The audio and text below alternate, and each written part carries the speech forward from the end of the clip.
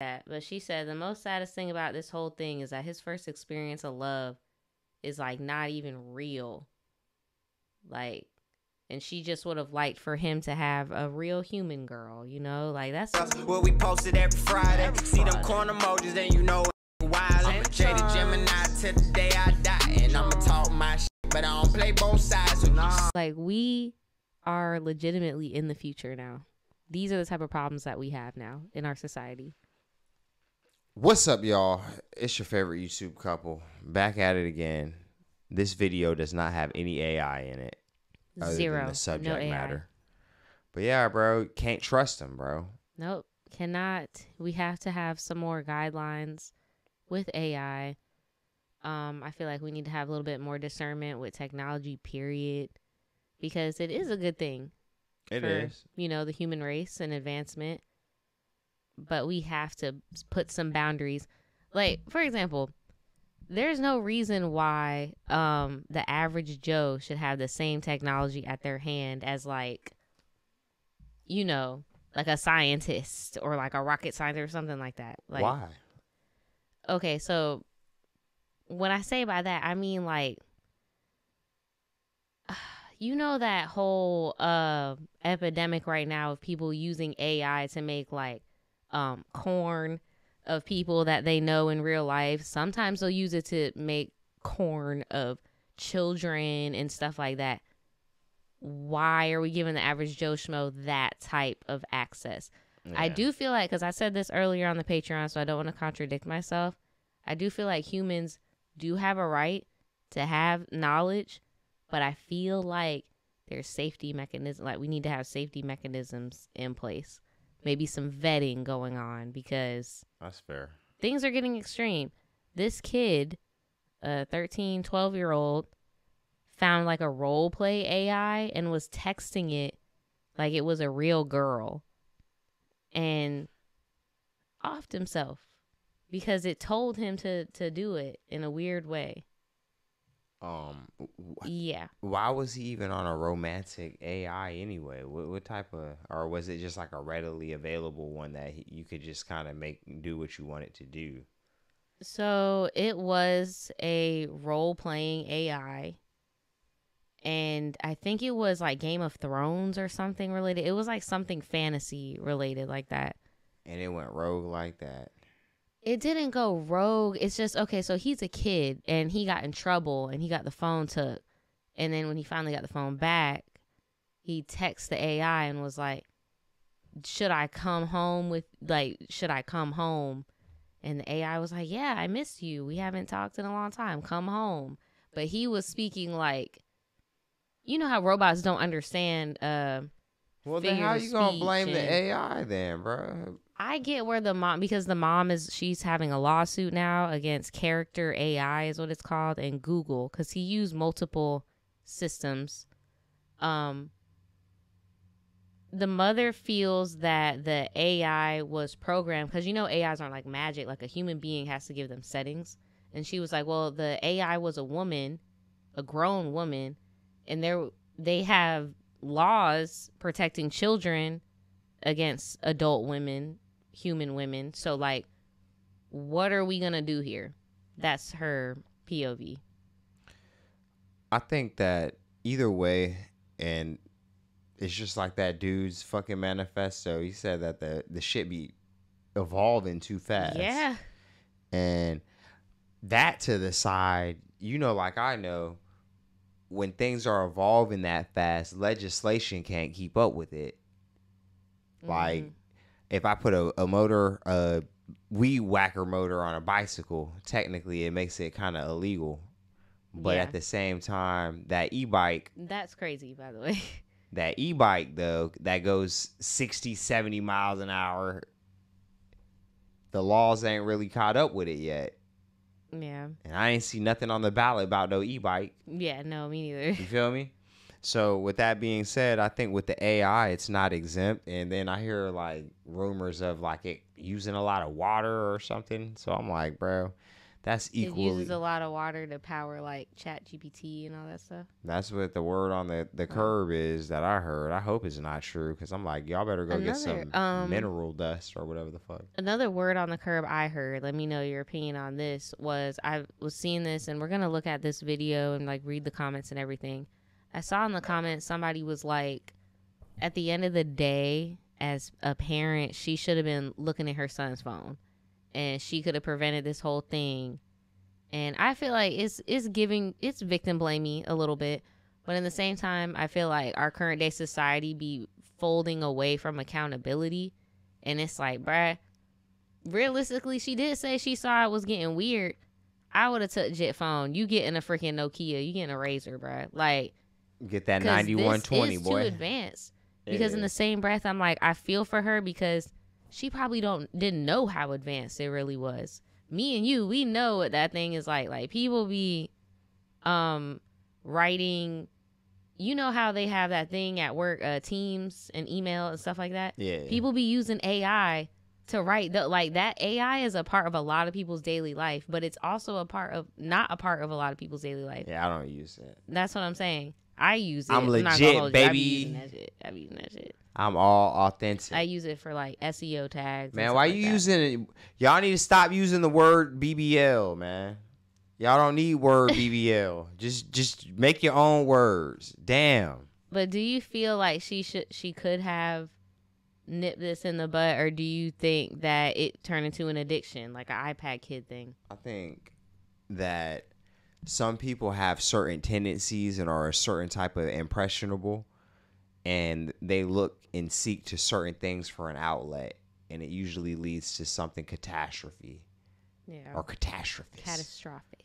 There, thank you. And this is a prime case of that. I feel like Jit was just primed and ready for some crash out shit. Yeah. That's the vibes. Oh, and this happened up the street, by the way. How did he do it? I don't know. Okay. That has not been shared. That I don't is know. important too if you think about Yeah, I it don't when know. it comes to like who's responsible. I know his mom found him, but I don't know how he did it. Oh no. Yeah, I don't know. Not this y'all. nigga. Look at her. From Florida filed a lawsuit against the artificial intelligence company Character.AI and Google. What a gem. In February, Megan Garcia's 14-year-old son, that's Sewell Setzer III on your screen, died by suicide. Bro. She says that Sewell was in a months-long virtual emotional and sexual relationship with a chatbot known as Danny. Whoa. Garcia claims the Character.AI chat. Bro, that's what I'm saying. Like, what the hell? That's nasty, bro. What y'all got going on? Sewell. That's why when she was like, Y'all could have left that out. It was a woman, like it was based off of a woman or whatever. Like, Gail could have left that out though. Bruh, nah, Gail says she about to get this check. Y'all niggas are tasteless. Somebody else said that in the comments, but they were like, damn, all little bruh business just out now. Like, that is a kid. Y'all just did bro like that? Wow. He a little kid. Wow. For the love of money. To take his own life. In the suit, Garcia also claims Character.AI intentionally designed their product to be hypersexualized and knowingly marketed it to minors. Before we begin, we must let you know that if you are in crisis, you can text to 988, the Suicide and Crisis Lifeline. We are joined by Sewell's mother, that's Megan Garcia, and Lori Siegel. She's CEO of Mostly Human Media. Lori, you are working with Megan to get the story out, and this is also part of your business, too. But Megan, I just want to say, number one, I'm so glad you're here, but so sorry you're here. This happened in February, so this is very, very fresh for you. Yes, it is. Thank you for having me. The best things in life never change. How did a 13-year-old get access to AI? Like, why is there no age restriction? Carl's Jr. Like, what? To be honest with you, I had never even heard of Character.AI until yesterday in the meeting. We've all heard of chatbots, but I don't think I'm alone. I was asking people when I knew we were doing this segment, and they said, do you mean ChatGPT? Do you mean? It was like, no, Character.AI. The first time I heard of Character.AIs was when people were complaining that it was picking up like racist behaviors because so many people were like programming it to do. That's the first time I heard, because I was like, oh, y'all actually like. And I know where it started because a lot of people were admitting at one point, oh, do any of you guys use Chat GPT like a bestie? And I'm like, what do you mean? And then I kept seeing it. They're like, yeah, you know, ChatGPT know me better than my own mom. Like, I be telling it everything. Bro. So then I guess they must have saw there was a demand, and then they made this shit, because a lot of people use AI as a social tool nowadays. I don't know, Brad, just... You know that Jocelyn Hernandez, I'm from the streets, from the heart. They be using that. They be like, this is me when I don't use Chat GPT. I'm like, damn, y'all be using it that much, man? Shit. I use that shit for work. Y'all use that shit for life. So the problem with being so dependent on stuff is when you do get the rug pull. It's just you. And then what? It's just you. And then what you gonna do when there ain't no more Chat GPT for you? Study that Chat GPT. Nah, nigga. So, and then that's another thing. Every time I touch something, I want to like get that fingertip feel on it, yo. Mm-hmm. Y'all, how many times do you have to get some a assistant to write something for you before you take on some of the same attributes of, you know what I mean? Yep. If I had to write 30 descriptions for 30 songs that I'm going to preview in the outros of these videos, after probably like the fourth one, I would know, like, usually they start like this. This is where I'm getting the, trying to convey what I'm trying to convey. Okay. And this is where I'm wrapping it up. Like, enjoy. You know what I'm saying? And I would find different synonyms and different transferable ways to get that across at some point.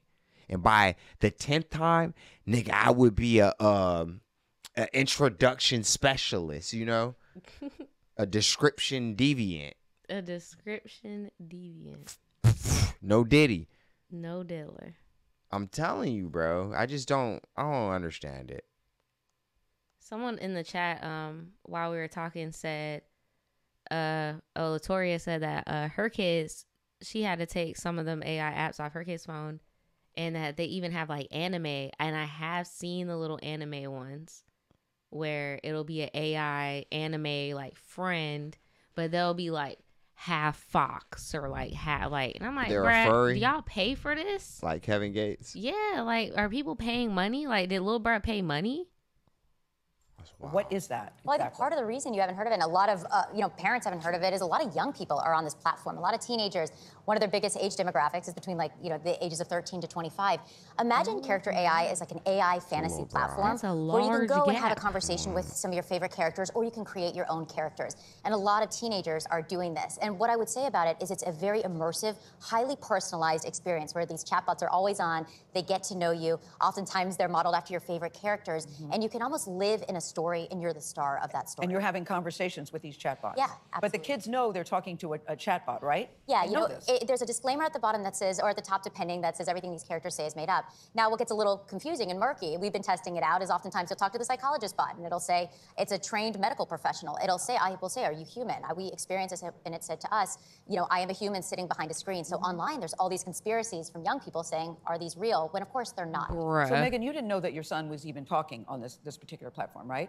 I didn't know that he was talking to a very human-like AI chatbot that has the ability to emit or mimic human emotion and human sentiment, and also the ability to invoke that same sort of sentiment from a conversation from my. So, but you'd see him on his phone. You think he's talking to friends or he's playing games, correct? Correct. I thought he was talking to friends, playing games, looking at sports, the regular things that teenagers do on their cell phones. So, what made you become concerned? I became concerned. I didn't know that Character.AI was an issue in my home because, quite frankly, I didn't understand that there was such a product, that a human-like AI chatbot. I became concerned for my son when he started to behave very differently than he did before. What does it mean? Yeah. He started to withdraw socially, wanting to spend most of his time in his room alone.